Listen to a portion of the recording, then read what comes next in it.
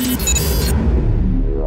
game this week. FAU and their offense, I think it's kind of an up-tempo offense, right?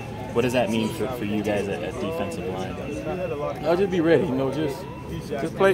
just play our game. Don't go in there and do nothing. Don't go in there and do nothing that we haven't been taught. Just play our game and do what we've been taught to do.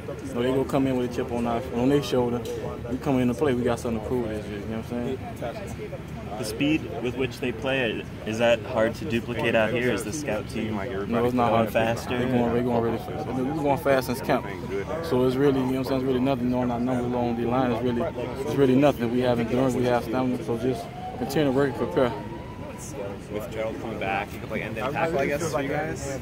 I believe so. So is that a big help for you, considering the depth and some of the depth problems? That's a big help for the D-line in general. Gerald, he's a monster. I'm happy he's coming back. We're able to see him play because we've been craving about him, ready to see him play since he got here.